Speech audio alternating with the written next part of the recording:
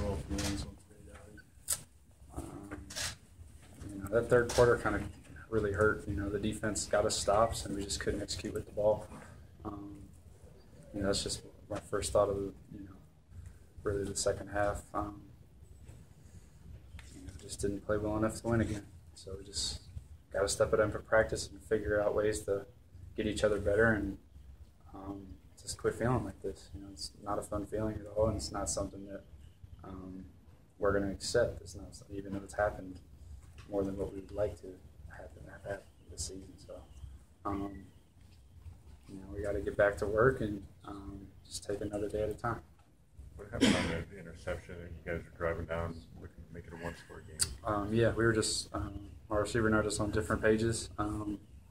It's just unfortunate. And, him and I have to get together and we have to work on, what we're going to do to get better. So. Big difference in home and road play this year. Is there any common thread between the difficulties on the road versus home? It's just kind of the same old problems. Just sometimes you sputter on offense, and we just couldn't execute when we needed to. Were you more uncomfortable in the pocket today than you have maybe the last 2 weeks?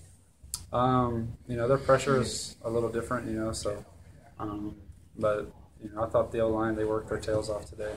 I know I might have got hit a couple more times maybe than the last couple weeks that you guys have seen, but they all worked their tail off today for me.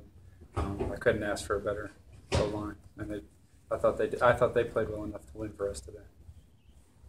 You guys have rallied quite a bit this year when you've gotten down. What do you expect from your guys responding to this one? I'm excited to see what happens.